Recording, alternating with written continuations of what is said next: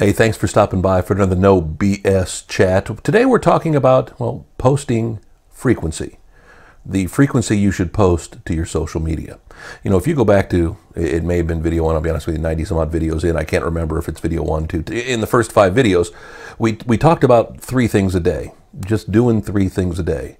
And here I am almost 10 years into doing social media, and I still have a hard time getting all of my clients to do something 3 times a day. So for a lot of them, well, I guess the point's moot until you get up to even that standard. And to be honest with you, in the current climate of social media, I don't even know if 3 times a day is enough. To me, just getting started, getting into the repetition of doing something 3 times a day was important. But now, because social media has become so nuanced, each site has different needs, has a different feel, and more importantly, you have to find your rhythm. Well, what I find is for the people who we get past that 3 posts a day, we get into the, well, it's either too little content for their fans, friends, followers as we talk, or it's too much.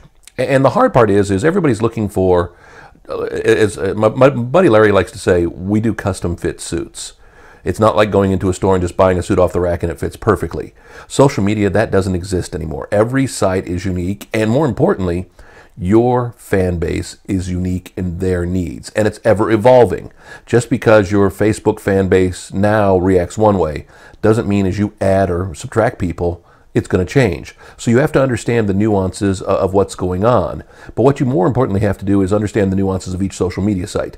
Facebook, you know what? 2 or 3 posts a day is going to be fine. But don't just post and run away. I've got friends who I yell at all the time, and they do this professionally. They just go out and they post their feelings, they post their content, but then when people try to interact back with them, they never reply. They never get involved in the conversation. And that's a major mistake, as we've talked about. With Twitter, you could post, you know, every couple of hours. Some people post once an hour, and it's fine, depending upon how big their fan base is. And because Twitter has got such a feed that just keeps constantly moving, in the old days of Twitter, when there weren't as many people on and you didn't follow as many people, it was easy to go back and scroll through and see what you've missed over the last few hours. Now, if they're not seeing it in the timeline right then, scrolling back through how many ever their feed will let them go back, it's missed and it's lost. You know, YouTube, it's not like you can post content on YouTube each and every day, or maybe you can, much like these videos. I mean, I could do one every day, and I used to do my Kev TV videos once a day, and it just got to be too much content.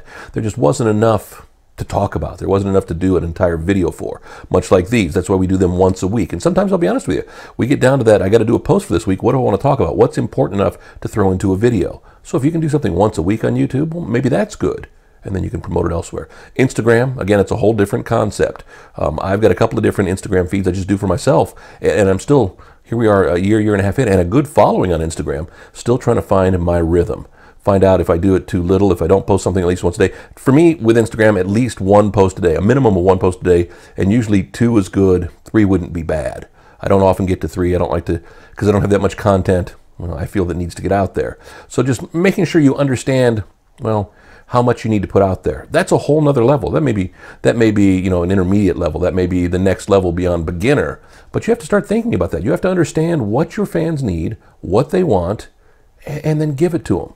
So if you go back to, like I said again, in one of the first 5 videos, and we talked about just 3 touches a day, give them 3 somethings a day. If you're not even at that point, you better get with it, because social media now, well, no longer in its infancy, is getting more sophisticated, and now businesses are involved, and major corporations are involved, and they're making it even more sophisticated. They're putting out great content which people want to share and pass along. If that means, you know, your touches are just sharing other people's content, so be it. You don't always have to create original content on your own. Don't think of it that way. You don't always have to come up with something pithy to do, whether it's retweeting somebody, whether it's just having content out there, whatever it is, whether it's, you know, sharing something on Facebook. Again, that's a touch. Just understanding that sweet spot, whether it's too little or too much, that's what you really have to start thinking about now. We'll think about another No BS social media chat next week. Real simple to find. You can find us at nobssocial.com, intensitysocial.com. It's all the same page. Or also, too, of course, you can find them on YouTube. We post them on our Facebook page a week later. Whatever you need to get to this content, whatever works easiest for you, we want you to find it. And please, you're looking to touch something? Well, you can go ahead and share this online, too. Let's see you next week. Thanks.